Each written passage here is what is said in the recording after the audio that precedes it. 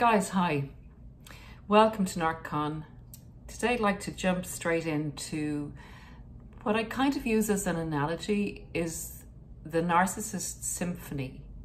The way a narcissist engages with their target in order to bring the target under control, with the push and the pull and the unrecognized subtle introduction of drama and pulling away and coming towards you that is not so recognizable because it is so subtle as it's going on in your relationship.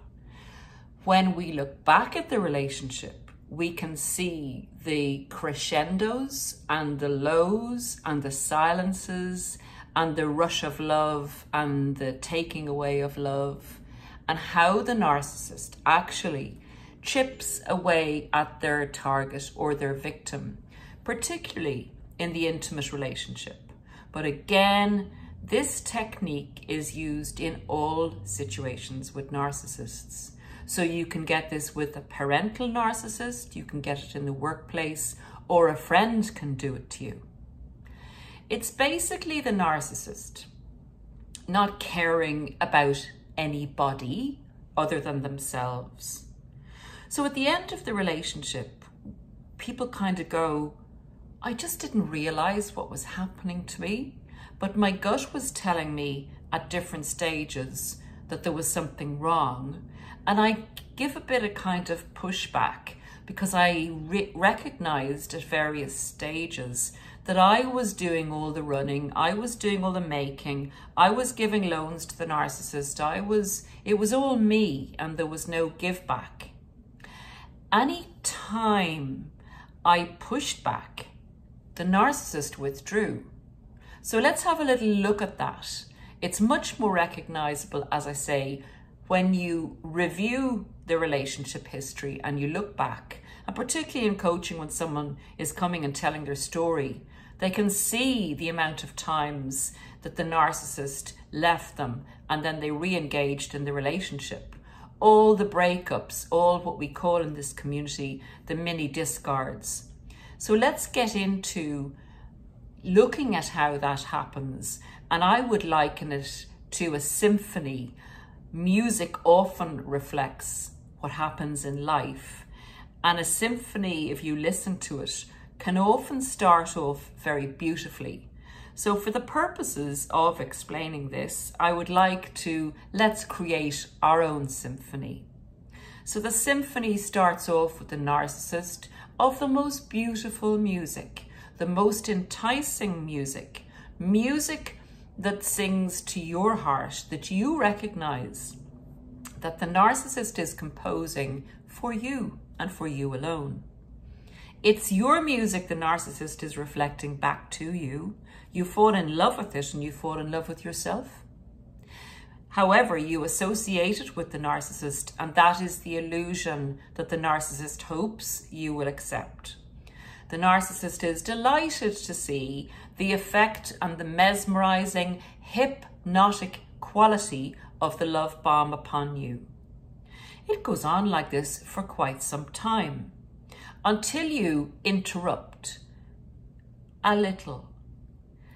The minutest interruption by you kind of saying, hey, for a minute, makes the narcissist crash and bang those cymbals and say, you are not taking control of the situation. How dare you interrupt my music? My music is going to go the way I want it to go. You have no say in how this goes. So you may even just say, can you do this for me? The narcissist becomes offended and withdraws from you. There's a crash bang, there's drama, and there's silence. You are devastated because the music was so beautiful and it suddenly stopped and there's been a big bang and a crash and a lot of drama, and you're getting totally involved in getting that music started up again. And so it goes. And as the narcissist goes along with the symphony. You get the big highs and the dramas, the big noises, all the instruments will come together and they'll crash down as the narcissist withdraws from you again. So the purpose of these mini discards and when they occur is something that it's interesting to look at if you review your relationship, particularly if you're wondering, were you in a relationship with a narcissist? You will find any time that you asked for your needs to be met, or push back maybe and set some boundaries which are natural in you, and also honor yourself for having those boundaries. Because empathic as you may be and giving and loving as you may be, I am guessing that those healthy boundaries and your instincts came into play. I'm guessing that you knew at the beginning of the relationship that there was something a little bit off with this person, but the music was so mesmerizing and hypnotizing that you wanted to listen to the end of the song. The narcissist chips away. They are prepared to wait because they have other things going on in the background. When they're giving you time out or time on the naughty chair, when you have put forward your, hey, can I have something here for me? You know, can we do something that I would like to do to bring a little bit of equality into the relationship? The narcissist gives you time out on the naughty chair. They may have a big blow up and drama and tell you, you don't love me anymore and I'm going off into the sunset. You've driven me away. It's all about you. They project onto their victims and targets. And they've also been chipping away at your self-esteem. So off they go and amuse themselves with another source of supply.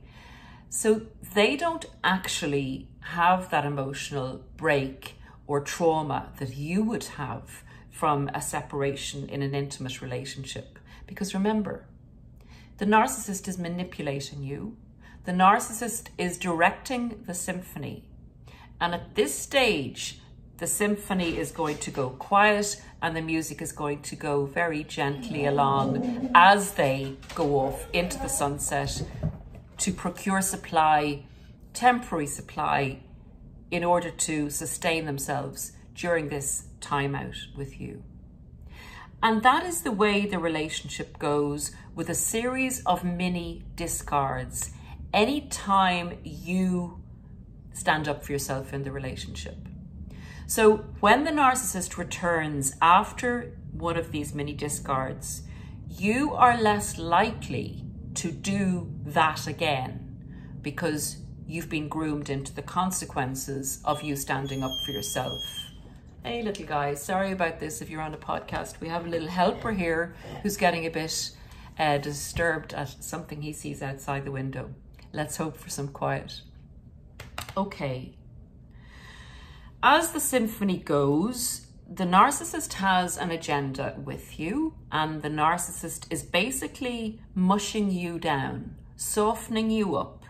Each time you go through that pain, each time you go through the grooming stage, each time the narcissist introduces high drama into the relationship, they continue this excited feeling of dopamine and adrenaline, which keeps your mind confused as well. It keeps the relationship not on steady ground. It keeps you in a state of chaotic thinking and high emotion.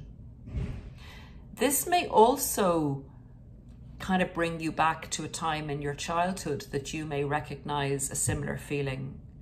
We won't get into that in this particular podcast, but be aware of a familiar feeling and check out the video on familiar spirits that might resonate with you if this sentence has kind of clicked a light bulb on in your head.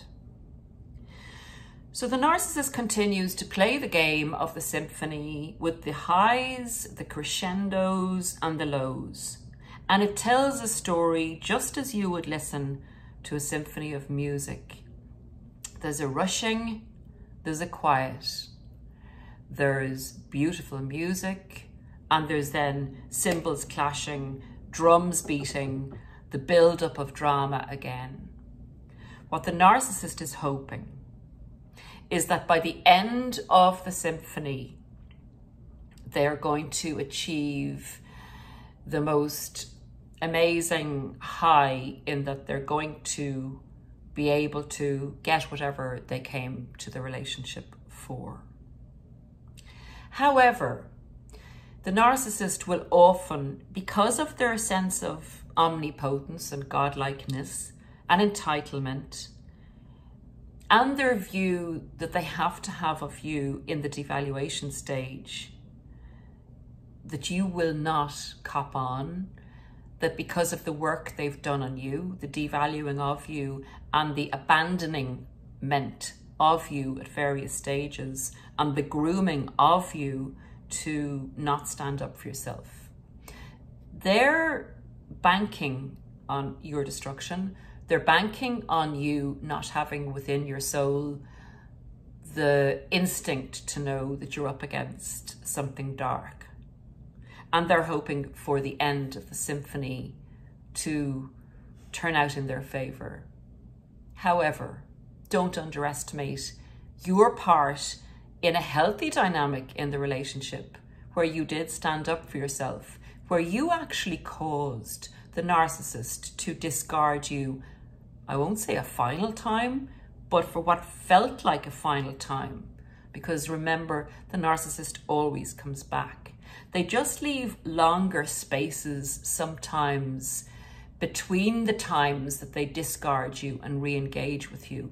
And that also is a purposeful and part of the manipulation, in that they feel you need to be left on the naughty chair for longer so that you will be chastened enough to understand that dare you do that or stand up and try and take control again, they will leave you for longer and longer and longer. And they may even introduce a new supply to you to further punish you for your transgressions.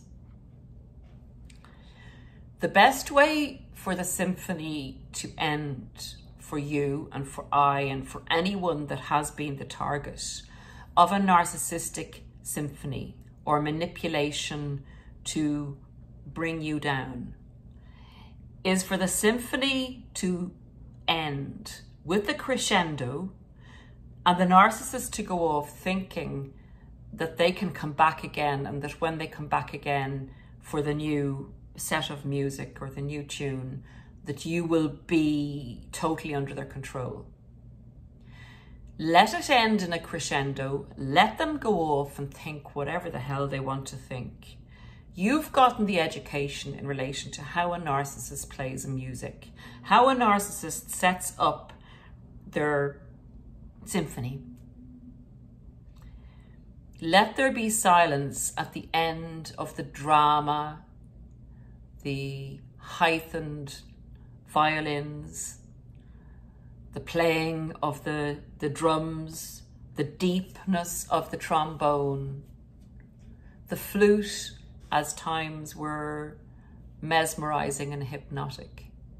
And let there be silence. And our beautiful silence for the end of the symphony is no contact, is no contact.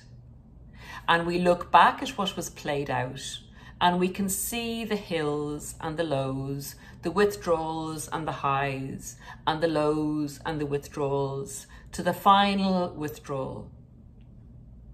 And let it be.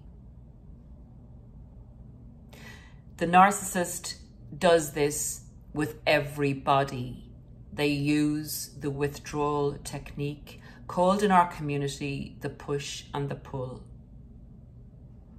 They blame you when they abandon you, because in their minds, how dare you stand up for yourself? Honor the healthy boundaries that got the narcissist to abandon you maybe so many times, that got the narcissist, I hope this isn't triggering if you're at an early stage of a narcissist leaving you. Further down along the road, you will understand. The symphony had to end.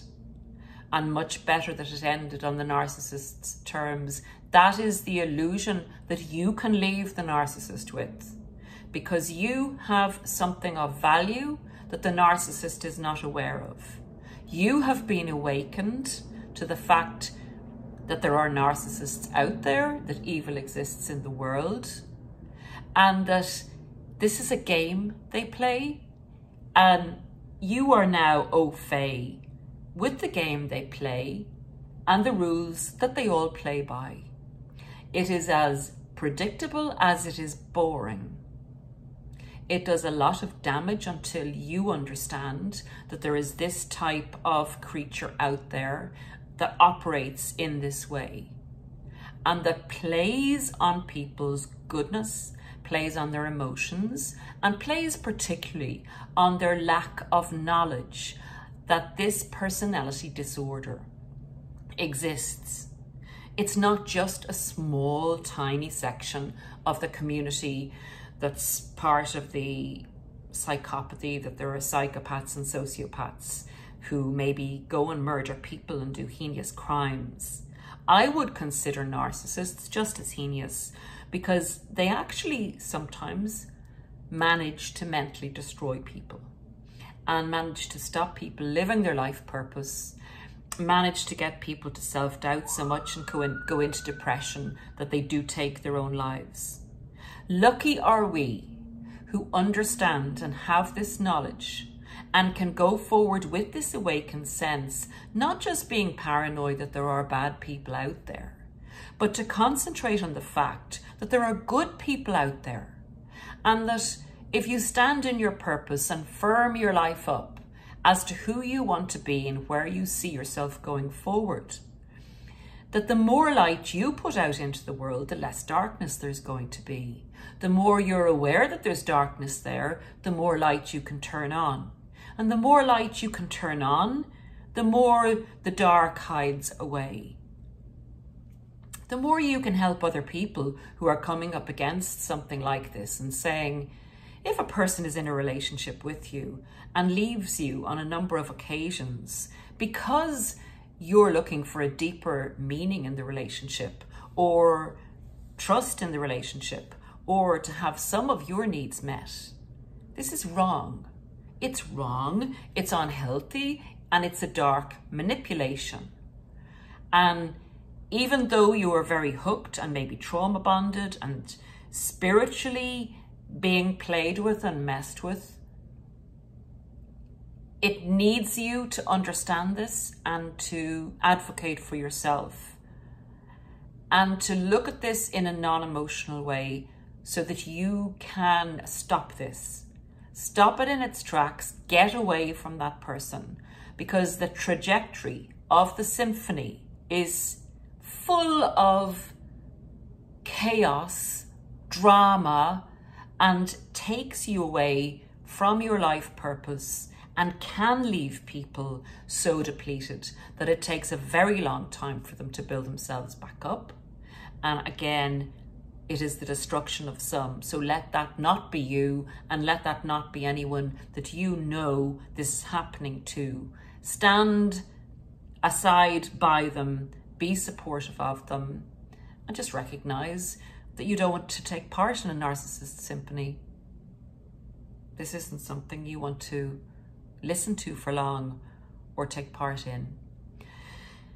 Strange analogy, guys. I hope that's worked. And for anyone on video, you can see my little companion is bored. So I don't want to listen to any more stuff on narcissists. So guys, take care of yourselves, and I guess the next time I upload, I will be back in Ireland. But great to be here in the States, and yeah, thanks a million, and I'll see you again soon. Bye for now.